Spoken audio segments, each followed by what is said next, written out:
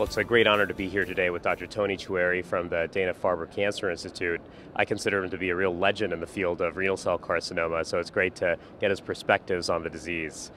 So, Tony, just to begin, you'll actually be discussing some data related to PD-1 on Monday. Can you shed some light on that? Tell us what you'll be discussing that day.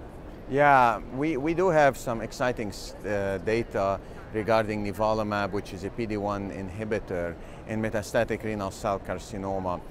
We have conducted a biomarker-based studies where we collected tissue at baseline just before nivolumab with a biopsy and while on nivolumab, trying to figure out potentially any mechanism, any biomarkers of response or resistance to nivolumab, and on the other hand, try to reproduce as much as possible previous experience with nivolumab in the same setting.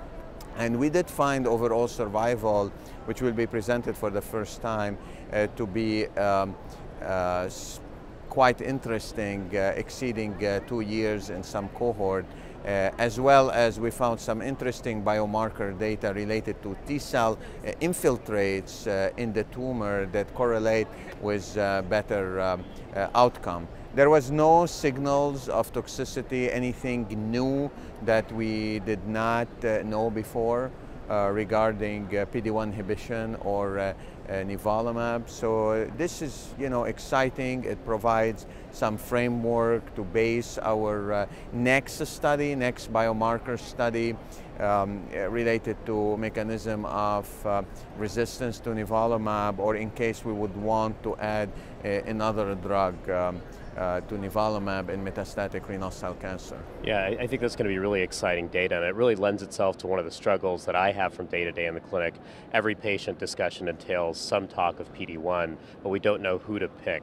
Right now, are any of these markers that you've discussed, PD-L1 expression, T-cell expression, are they ready for prime time, or do we need further study? They're not, but we are getting very close. And the thing I want to mention here is that data in one disease setting may be different from another disease setting.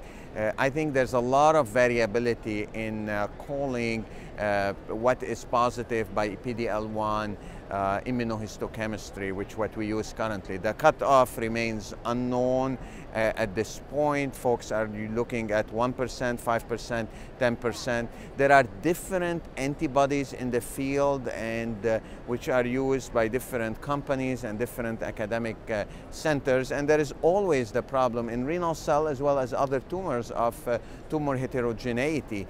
You can look at the same tumor in the same site, and some areas will be PD-L1 positive, others will be PD-L1 negative. We just reported on very recently on a study from our institution with Dr. Signoretti and colleague that tumors tend to have tumors with higher Fermin grade around the area of highest Fermin grade. That's where PD-L1 expression tend to be the highest. We did not find major difference between primary and metastatic site, but I think the story continues to evolve.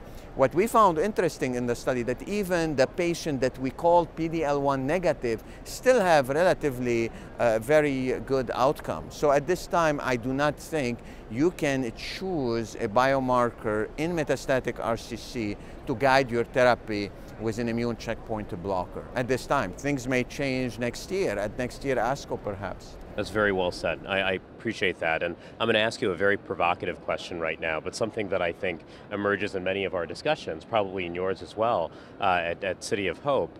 So if you've got a patient who says to you, look, doc, I know the data is still pending, we don't know the results of the phase 3 study yet, but I'd like to get nivolumab right now off-label. Is that something that you support, or what are your perspectives on that? Well, I'm blessed to work at an institution where I have, not always, but a lot of times availability for clinical trials. I do think the data, the trial, the pivotal trial of nivolumab in second line, finished accrual, and hopefully the result will be available soon.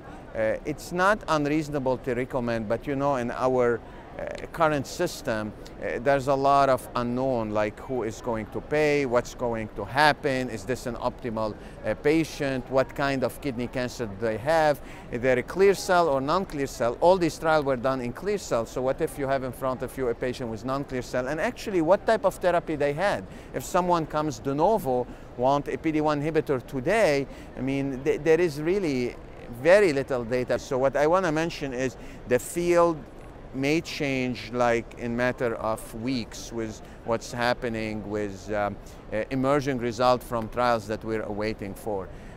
What I can tell you, it seems that the drug is well tolerated overall, and it helped a subset of our patients, there is no doubt. Great. Well, Tony, as always, I learned a lot from chatting with you, and thank you so much for your time. Absolutely. Thank you, Monty.